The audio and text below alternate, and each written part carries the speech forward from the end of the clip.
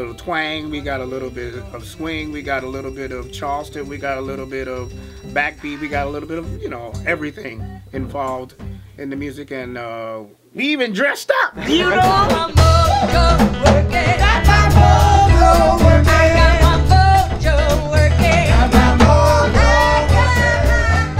mojo. We ended up creating a band called the Hot Jazz Jumpers, which every time we play, we're playing with some of the best musicians in New York City, and we're creating these great vibes that everybody just enjoys. It's so much fun.